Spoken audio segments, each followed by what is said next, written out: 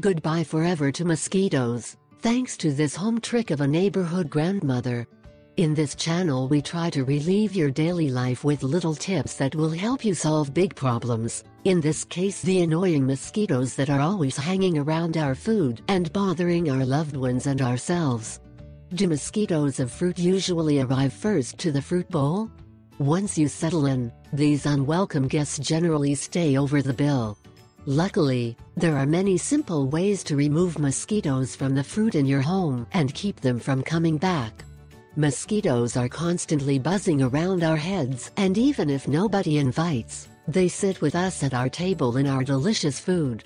Let's help you avoid it with a few simple tricks and a very low cost. This is all you need other than water. 1. Cut a plastic bottle in half. 2. Pour a little oatmeal into the bottom, just enough to cover it. 3. Cut a ripe pear into pieces. 4. Put it next to the oats in the bottle. 5. Now fill with water until you have covered oats and pears. 6. Mix everything well with a fork or spoon. 7.